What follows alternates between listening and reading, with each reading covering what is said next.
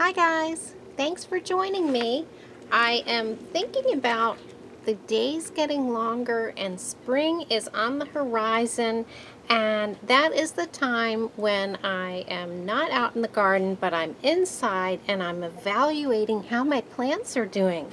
And I have to say, I think this dish garden needs a repot. It probably is in 3-year-old soil and it is almost reduced by half. You can see how compacted it's become. It's very dry. I do water this regularly, lightly but regularly, but you have to give a shout out to these succulents. Most of them I believe are Haworthia and Aloes that have survived in these conditions. I mean, this soil really looks completely devoid of any nutrients. So what I'm going to do is basically remove everything from the soil, add in some new soil, and I'm going to put worm castings on top, and hopefully by the time this plant wants to start growing in the spring, it's going to have all the tools it needs and all the nutrients in that soil, and it'll be ready to go. So as usual, I have gotten kitchen utensils. I've raided the kitchen, and I think I'm just going to deconstruct this dish garden, and I'm going to pot it right back in here. This was a bowl that I got, a big bowl I got from one of the dollar stores, and I just put the holes in it, and let's get started. I'm just going to take it out and give it a soil refresh basically, and let's see how they're doing. Some of them I'm sure are not doing so well. But again, look, they've survived in some pretty terrible soil. Now, look at this. This is just horrible. All my fault. Not much of a root system there. And I also have this one. This might be an Aloe Haworthia hybrid. It might be a mix.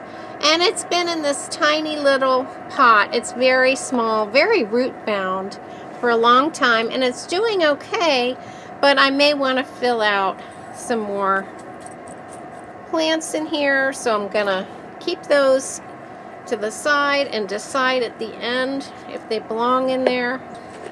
This one really looks dried out.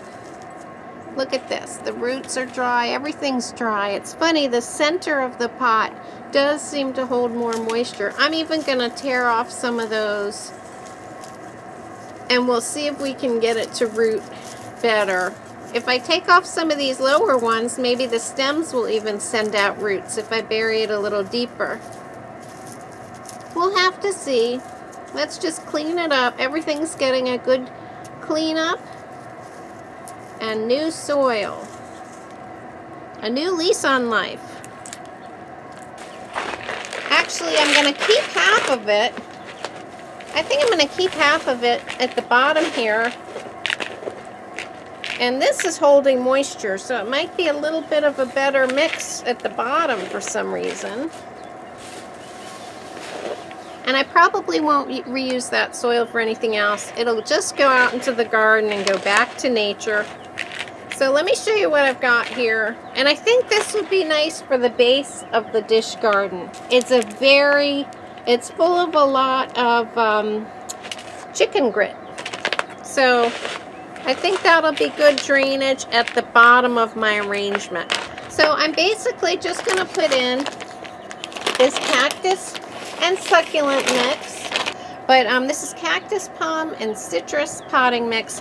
So it's designed to be well drained. And a lot of times they'll put a little bit of fertilizer in, and I see a few pellets of fertilizer. But that is some nice fresh soil for it to live in. I'm mixing a little bit of that other soil up into it, so those bacterial cultures will be familiar to the plant. Alright, so I think I'm going to start with this big one. Look, it just comes right out here. And it really needs a lot more soil. So that's going to be my centerpiece. And that's been living on the back of my sink in my kitchen with absolutely no natural light whatsoever. It's just a fluorescent light. And then I think, let's see, I'm going to pick the best looking plants first, place those and then tuck in some of the other ones. So I'll just put this one over here. And they don't have to be buried too deep, guys, because there's not a lot of roots here. So I'm just really propping it up with some soil here, the fresh soil. And I don't bother with my own mixes anymore. I just think that I leave it to the professionals. I'll add some things in from time to time. This is a nice aloe with hardly any roots at all, but I'll put that over here. So I'm putting my best aloes and haworthias back. And they're both succulents, and aloes and haworthias have very similar needs. So they should do well together. They've done well up until this point. Some of these really look dried out. I am going to plant this. Look, all of the roots are coming off. But I think if I tuck that way down and bury it up to the stems here, I have a feeling that part will send out roots. And this whole little plant will be refreshed.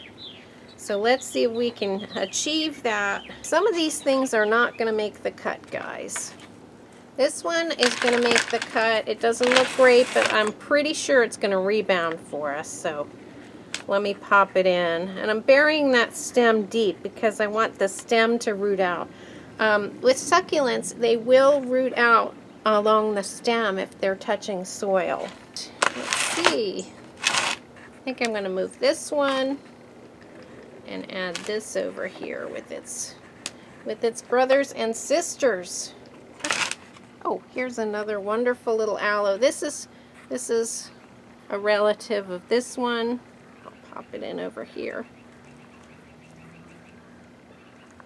So, you know, it's all about just adding in things wherever you think they look good. I hope you guys like repotting videos. I know they can be a lengthy process. I think we're done. So we have removed just really one aloe. I think the rest will be fine. And I think that's looking a lot better. I don't want to tip it too much, but look, guys, I certainly feel a lot better about that. I feel like I'm actually taking care of these poor plants. And hopefully they will appreciate the new soil refresh. Sometimes you can just shake it or tap it and it'll sort of settle that dirt in. Ultimately, I'm adding a little more dirt. Ultimately, the thing that will really settle it in will be to water it, and I'm going to do that sometime next week. Because I don't want to water anything with freshly damaged roots. That is a recipe for disaster. I hope the plants are okay. It is 40 degrees out today. Certainly not good weather for succulents, but you know, it feels so balmy. It's all relative when it's been in the teens. I think we're ready, guys. I think we are ready. Give it a tap. That looks so much better. I'm so much happier about that. And it is still down in there. My last finishing touch is going to be to sprinkle some of the worm castings on top. And this is going to be a nice slow release way to fertilize it. And very natural.